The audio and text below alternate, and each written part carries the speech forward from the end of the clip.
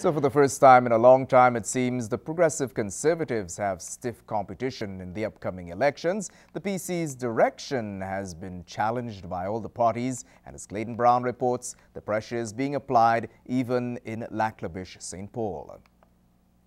Landowners across Alberta have voiced their concerns and displeasures with the PCs and Bills 19, 24, and 36.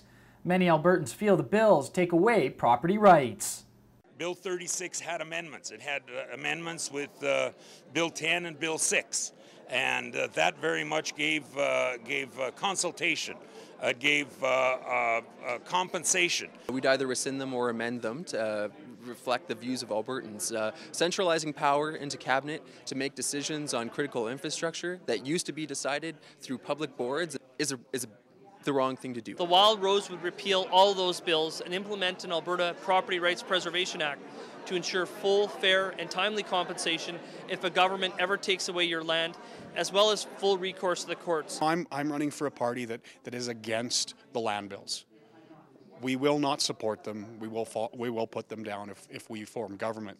Anytime a government says they know what's best for me, I get worried. Another big concern in the riding is the lack of doctors. Many say they are tired of wait times and the number of trips some have to take to Edmonton.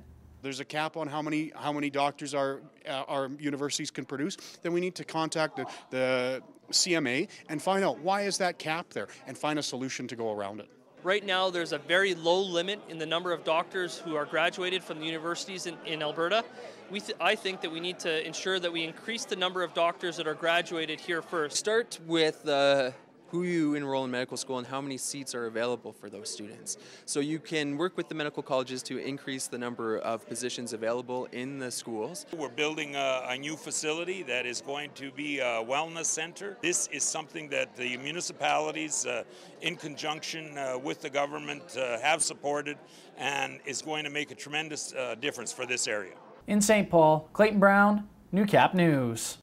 And still to come this evening, the Alberta government has a new website to keep you informed in the heat of the elections. We'll have that story when Newcap News continues after the break.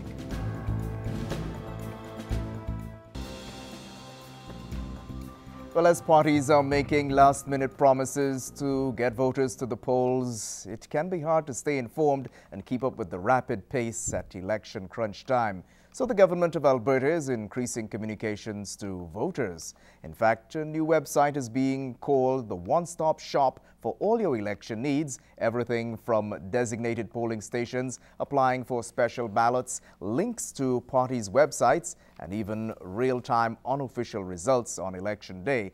Elections Alberta says this site has been created to facilitate voter participation, where to vote, and cards are also being sent to all available residential addresses.